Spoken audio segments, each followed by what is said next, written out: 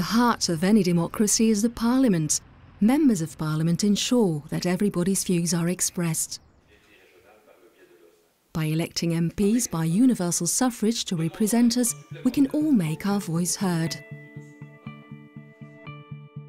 Today, Belgium has a federal institutional structure where the decision-making power is shared between the state, 3 regions and 3 communities. The regions and the communities of the country enjoy a large degree of autonomy. Each of them can, within the scope of their remit, shape their own future and determine their own development strategies. The Brussels Capital Region is a bilingual region that covers 19 communes of the administrative district of Brussels. This represents approximately 161 square kilometers for nearly 1.2 million inhabitants. Brussels is a city region. It is very much a plural city, and it's organized around its own institutions. The Parliament is a nerve center of these institutions.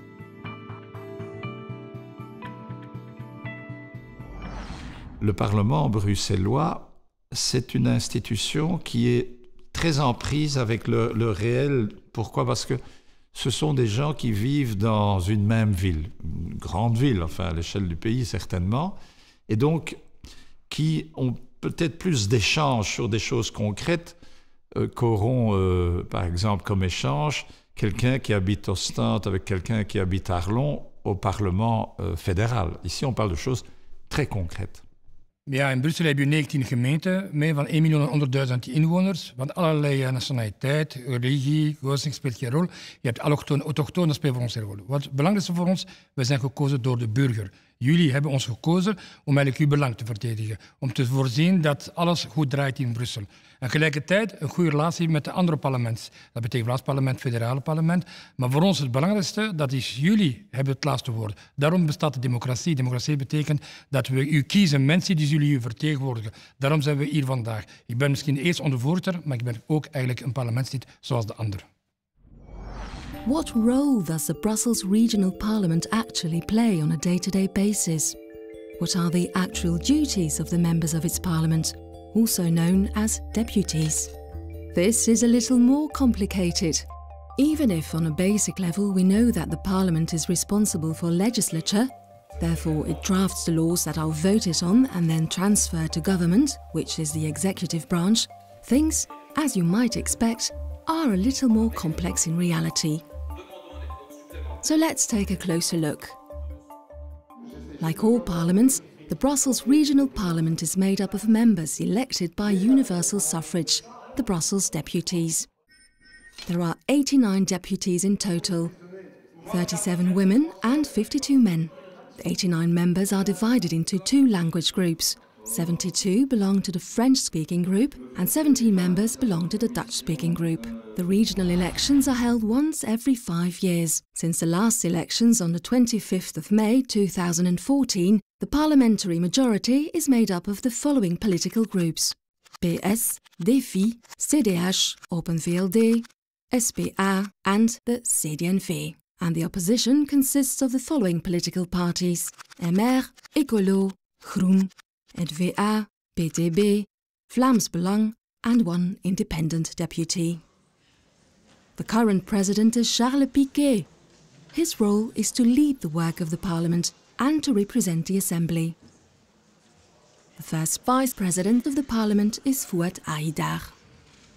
The president and the first vice president always have to belong to different language groups.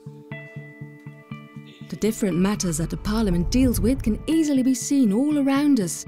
You only have to look at the wide scope of powers of the Parliament to realise this.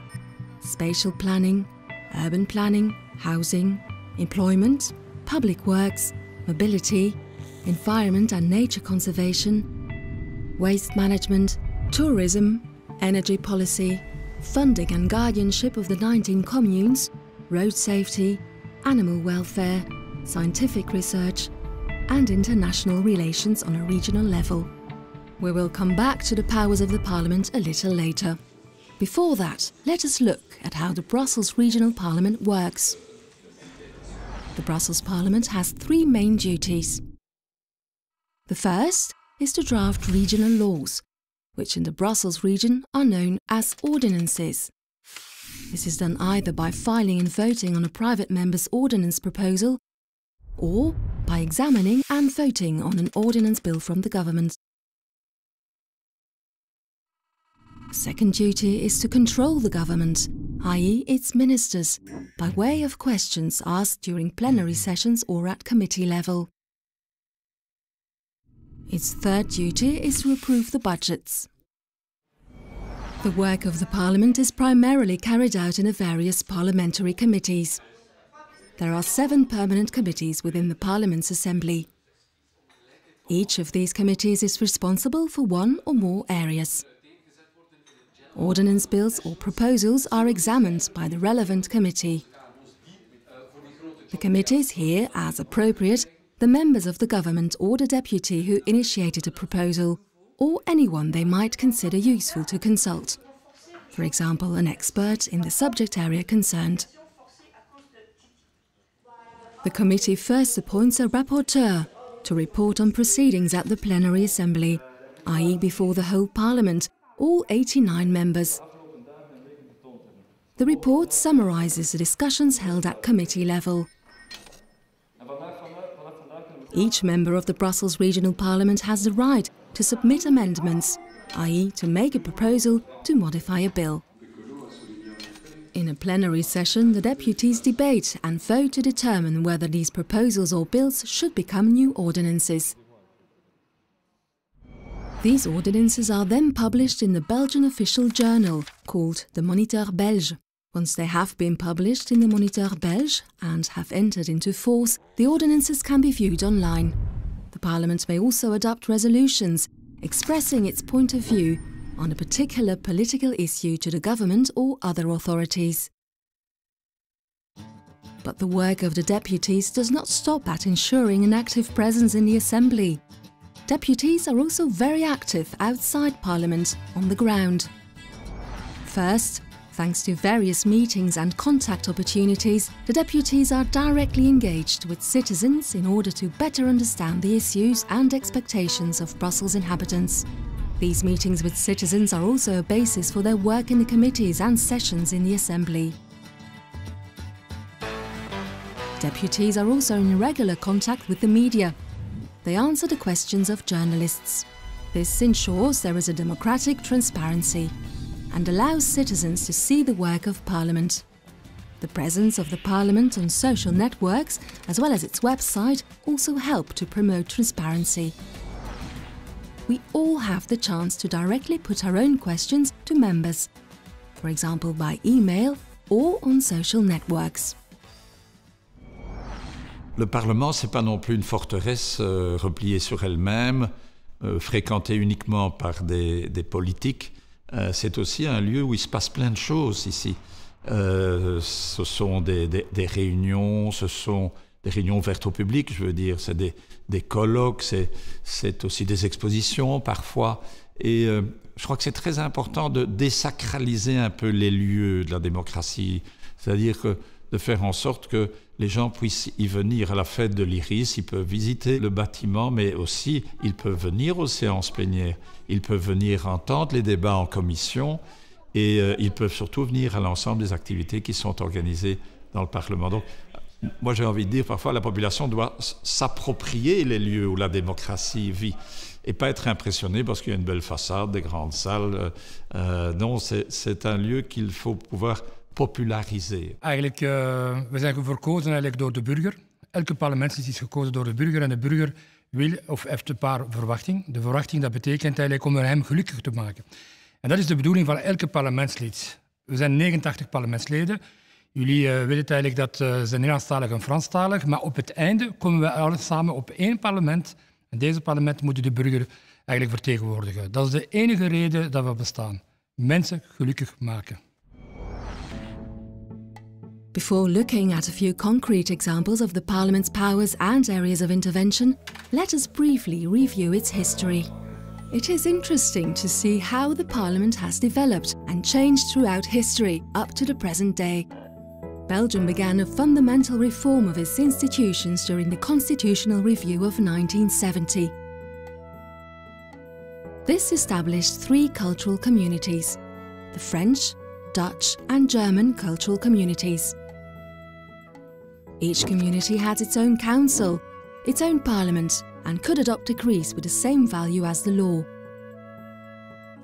Their exclusive areas of power related to cultural matters, the use of languages, and matters relating to education. The institutional reform of 1988 saw the adoption of a special law which set up the institutions of the Brussels Capital Region from 1998 onwards. It was also at this time that the French Community Commission and the Flemish Community Commission were instituted within the Brussels Capital Region. Since 1993, the first article of the Constitution states that Belgium is a federal state, composed of communities and regions. These federated entities are the French community, Flemish community and the German-speaking community, as well as the Walloon region, the Flemish region and the Brussels Capital Region. On the 31st of January 2014, changes were made to the Constitution. This sixth reform of the state was a result of an institutional agreement entitled "A More Efficient Federal State and More Autonomous Entities." These changes mainly involved the transfer of powers from the federal state to the communities and the regions. To name but a few examples, this included family allowances, healthcare, the Rent Act, the Justice Centres, the European Integration Fund, the Motorway Code and the Immigration Policy Support Fund, and new powers of homeland security. Generally speaking, all these transfers of power were accompanied with transfers of finance, as defined by the Special Finances Act. Now that we better understand the institutional history of Belgium, let's go back to the powers enjoyed by the region. These not only include powers relating to transport and mobility, employment, notably youth employment, housing, environmental and waste policy, but also powers relating to historic monuments and sites, public works and urban renewal, the regional economy, foreign trade, international relations, tourism, water and energy policies, and scientific research, etc. So there are countless important issues that are examined and debated in Parliament. These are all examples of regional matters for which the Parliament assures the legislature and the control of the government. They show us the extent to which the decisions taken and the ordinances passed within its chamber affect the daily lives of every individual living in the Brussels region. This reflects the will of the Parliament to continue to be a key player in the development of the Brussels Capital Region.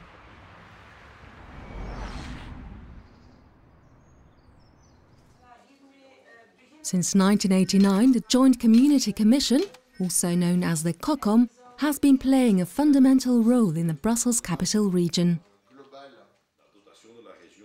In matters of individual aid and health, it is responsible for more than 300 establishments, services and centres that are not governed exclusively by the French community or the Flemish community.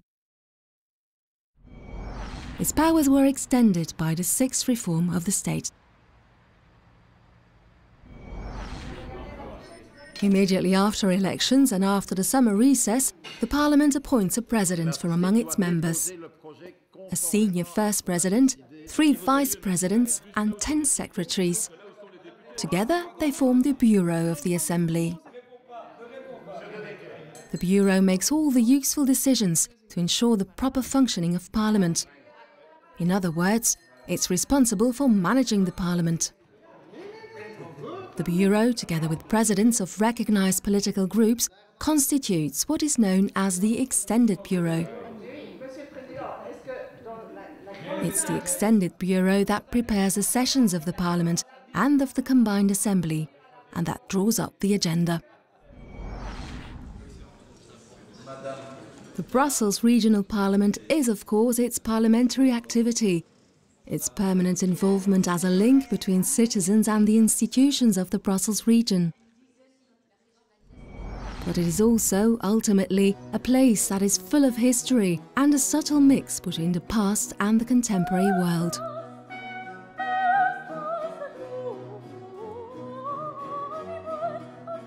This film will have given you a brief overview of the activities and duties of the Brussels Regional Parliament. But to understand it even better, we invite you to visit it, to attend a plenary session, to put questions to members, and to discover it with your own eyes.